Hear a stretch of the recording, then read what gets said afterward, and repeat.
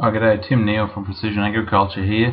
I'm going to talk about RTK GPS and some of the software we've been using to manage wheel tracks in controlled traffic and raised bed farming, and to sort of show you how some of the new technology can be used to manage these issues with water control and rutting of wheel tracks. So basically, I'm an agricultural consultant based in Toowoomba. We run a Australia-wide, New Zealand precision ag business with 10 people. We work all over the world as well, but primarily in Australia and New Zealand. I've been working on controlled traffic farming since 1995, and this is the presentation I gave at the International Controlled Traffic Farming Conference. I've been doing basically looking for the last 10 years a lot of work on the farm layout, so it's very important to get the farm layout right when you're doing controlled traffic or raised bed farming. So I'm going to talk a bit about how we actually do that ourselves. First of all, if you want some free training videos on controlled traffic or guidance systems or no-till, we've got a few on our website under the training videos section. Feel free to jump on there, and they just go through to a YouTube link. So jump on there and have a look at some of those that we've got. Typically our layouts in Queensland for controlled traffic look a little like this, where we have a series of contour banks. You can see those running through the field here, that are in the field, and we're trying to hit those at right angles with the machinery, and typically going up and down the slope to improve the drainage and also to help with erosion a bit. So while it looked like, you might think that this might erode more, but in fact if each row here, each wheat row here and each wheel track carries its own water, then you get very little erosion. It actually keeps it spread like a roof, like a tin roof if you like. If we get deep wheel tracks or we don't have good row definition, then we can end up with quite a few wheel track erosion problems. But this is how we're typically laying out farms in Queensland and northern New South Wales. It's not for everyone, but it does work in a lot of areas, and also reduces the amount of overlap that people have. And typically you got a 10 to 20% overlap reduction just by doing this, even without guidance systems.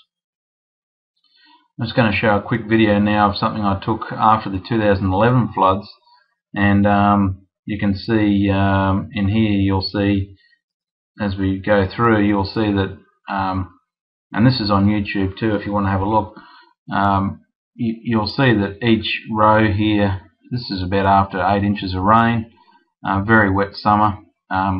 You'll see as we walk through the field that each row here has carried its own water very effectively, and that's what we want to see. You'll see there's a tiny little bit of erosion down each row, but the amount of water that we've had, you'll get that terracing like what you're seeing there. You'll see that the stubble will build up a bit and then stop, and as I walk down here you'll probably see another little terraces of stubble where we get a little bit of erosion and deposition, but it basically stays not too far from where it was.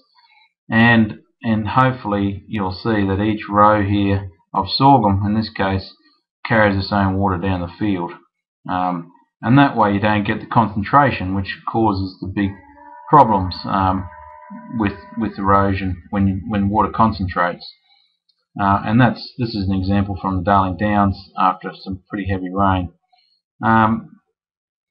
But in some cases we do get this happening, and where wheel tracks are sunken, water will naturally congregate in those areas and wash them out. So wheel track erosion is a significant problem in a lot of areas, and especially after the couple of years of really wet weather we've had, this has become a big problem. So we've got to prevent this from happening in the first place, and then manage hopefully these wheel tracks from getting any deeper or getting this sort of problem, because it is very hard to fix when there's sort of very narrow bits of erosion there. But yeah, in this case we've where water's concentrated, it's definitely eroded. This is a picture from South Australia where we've had the same problem. A little sort of a disc seeder being used, quite a shallow, sort of fairly shallow wheel track, but you can see it's concentrated the water and it's eroded out. So and that might not look too much erosion at this stage, but it's very difficult to put that soil back, and if we use any sort of leveling, then it just creates a bigger furrow. So we've got to try and prevent this happening in the first place before it gets too bad, and that's what I'm going to talk about here. Also, we've seen after flooding, you'll see this sort of thing happening where wheel tracks are holding a significant amount of water. And interestingly, down the bottom of the screen there, you can see as it comes out onto the road verge, where it meets the public road, there is a considerable jump up. So you know that the layout direction in this case is causing quite significant waterlogging problems. And on this farm, it's actually directing water from other parts of the farm and putting it down lower in the landscape, which is not ideal, because we don't want to be diverting water anywhere or concentrating water. This is a photo of my mate Steve Larocque from Canada when they came over and visited a few years back after the sort of around that 2011 flood time, where a harvester had been through, and you can see the depth of the wheel tracks that we have problems with here on the black soils, and so there a significant squashing up there of that wheel track, and that's on a controlled traffic 12-metre controlled traffic farming system. Another thing about controlled traffic is that if we do keep the water spread nicely, often we'll get to the end of the runs where they need headlands around the ends of the fields, and you'll see here this headland has concentrated quite a bit of water and has washed away quite a bit of soil there. So it is important to manage your headlands just as much as your sort of main paddock area. I don't know if a lot of people know this, but there is just about every guidance system that's available now, and tractors will also provide you with high accuracy elevation data, and that's very, very important for actually looking at water flow. And this elevation data is extremely accurate.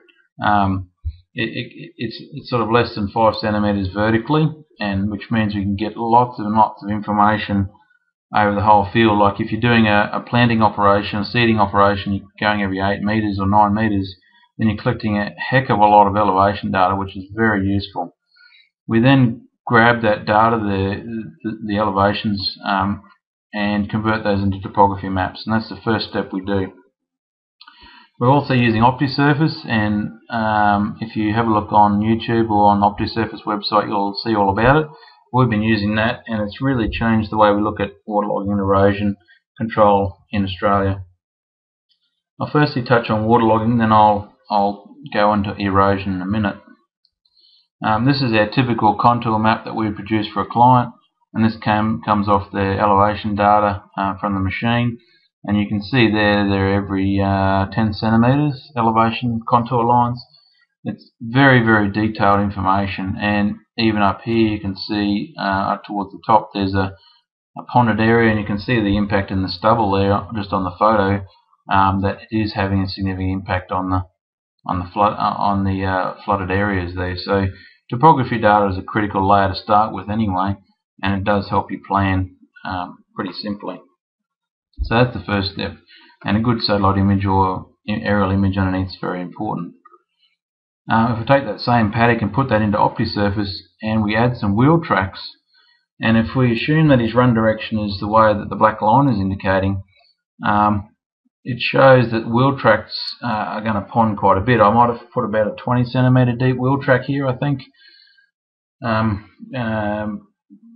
You know, that's showing that basically the wheel tracks in all those areas where it's purple is full of water. So by running it that way, it's going to create a significant waterlogging problem in this field, and I already know that there is an erosion problem in this field, because when the water breaks out of those wheel tracks eventually, it will then cause erosion. Even though the country is extremely flat, it will erode because of the concentration. This is all possible in OptiSurface, and when I turn that around and put the wheel tracks to run that direction, the direction of the black line, almost east-west, you'll see that the ponding dramatically reduces. And so, you know, we can drain paddocks effectively with wheel tracks if we get the right direction. And you'll see up here there is still on the north part there's still a big large purple area. That's the bit you saw that I pointed out in the slide before, and we're actually going to put a little drain in there to drain that away. So yeah, it can manage the ponding quite significantly. Here's another example. This is from the Darling Downs, where this is just the elevation data. The little black dots that you see there are actually collected from the machine as he's doing a normal activity, and we can put that into OptiService and get just a crude elevation map. The next thing we can do then is a ponding map, and this doesn't include any wheel tracks, but what it shows is there is some native areas of this field that are ponded, and they need fixing up. And it's interesting though that when we add a wheel track into this scenario, this is what we get. So you'll see there that if we go north-south, and that's the direction he is running, it dramatically increases the amount of ponded area just by adding those deep wheel tracks. If we turn that round to running east-west in this field, and this field's 120 hectares, you'll see that it fixes some of these ponded problems, like up here and here, but then creates new ones over here on the right. So the purple areas are the areas that are quite deep ponding and the wheel tracks. So you can actually change the dynamics of ponding with wheel track run direction, and this is exactly the same for raised beds, obviously. OptiService is good. We can do some cut fills maps as an output, and the one on the left, which is a 4D design. So what it is, there's no wheel tracks to let the water run any direction out of the field. The cut fill there was 16 cubic metres a hectare. So very, very low earth movement to get that paddock to drain naturally. But because we have wheel tracks, we've decided to actually make the water run sort of in an east-west direction, like on the image on the right shows the cut fill again, and this is 130 cubic metres a hectare, so a fairly big increase in the cut fill requirements. But with wheel tracks, you need to make sure those run properly. Yeah, and I guess it's still a lot less than land levelling, and what it does is it works with the natural surface of the ground to actually enable water flow. And this is very flat land. Like this natural slope here is 0.04, 0.05, which is about what the minimum we're using to actually have drainage. You need that sort of level to minimum to have drainage. Here's another image here, just another video of us actually in the field. We've actually done some layout work here, given this is where we've put or changed the run direction. You can see the water running out of this field quite clearly, and each row there, each row of favour beans, this is in Victoria, sorry, in the high rainfall zones of Victoria, running water quite well, and that's without any sort of raised beds whatsoever. It's just natural furrows from wheel tracks and from the furrowing where we've planted the crop. Let's look at erosion. OptiService also allows us to look at erosion modelling, which is really interesting because I don't know of any other software that enables us to do that. So what we've done here is you can actually simulate a storm event and put your sort of ground roughness properties in. So at the top there you can see hydrology. You can put your simulated rainfall events in. You grab your 24-hour and 1-hour designs from your local Bureau of Meteorology, and you can get those for any location pretty well. In Australia definitely, but you can probably get that for anywhere in the world, where you can actually just get those intensity numbers and plug them straight in. Then you can change the proportion of runoff that you want to run off, proportion of rainfall that you want to run off, and the roughness of the ground. And so 0.02 in this case that you can see on here is a typical bare soil in Australian sort of numbers, and that's Manning's N. So you just there's plenty of information on that on the internet. And then you can put furrows or beds in there, and you can see I've ticked furrows or beds restrict water flow. So you can actually put the angle of the beds or the the furrow. It might be irrigation furrows, it could be controlled traffic lines, it could be raised bed farming in vegetables or whatever you'd like. You set up your bed structure there as it is in the field, and you basically those things go into the erosion modelling, which is really good. This is some rainfall intensity charts for Queensland, so you can get these for anywhere in the world, like I said, but that's what they look like. You just read off your 1 hour and your 24-hour durations off there, and then put those in, and the simulated storm event duration that you want, and it will calculate that. This is an example of some of the outputs. You can see there's runoff velocity on the left, and runoff depth on the right. This paddock is a couple hundred hectares, I think. It's quite a reasonable sized field, and you can see the red areas are the high risk, definitely for erosion, and it's exactly in the field. That field there is exactly where the erosion is occurring. So it really does highlight, without any rain falling on the paddock, you can tell where the risk areas are going to be. And that's been really helpful. On the right shows you the runoff depth, and you can see the waterway on the left hand side of theirs is filling up with water about 30 centimetres deep, and the contour banks on the right hand side of that image are filling up sort of 20 or 30 centimetres deep as well. So you can actually see you can actually predict how deep the water is going to be at all parts of that field, given those conditions that you've set in that previous screen.